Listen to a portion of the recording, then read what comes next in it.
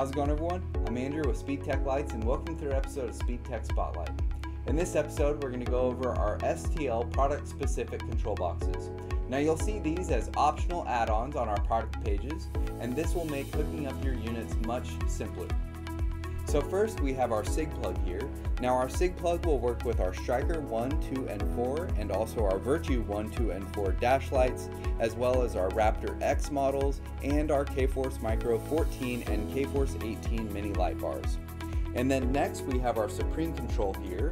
Now our Supreme Control will work with all of our full-size light bars from our K-Force 36 to K-Force 75, and we have our standard model here, and then we also have our handheld version if you like the more compact look as well.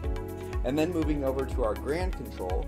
Now our Grand Control will work with our standard Raptors and our Raptor Super Takedown models, as well as our K-Force Micro 21 and K-Force 27 mini light bars.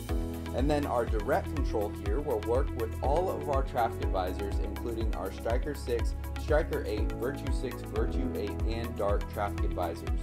And then if you have a combination of our Raptor visor bar or a K-Force Micro 21 or 27 mini light bar and a traffic advisor, you will want to use our Grand Direct Control. Now this is a combination of our Grand and Direct Control in one switch box.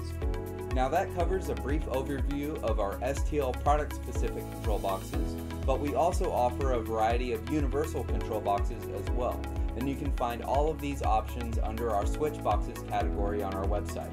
If you have any questions, give us a call or shoot us an email. We'll talk to you soon. Thanks.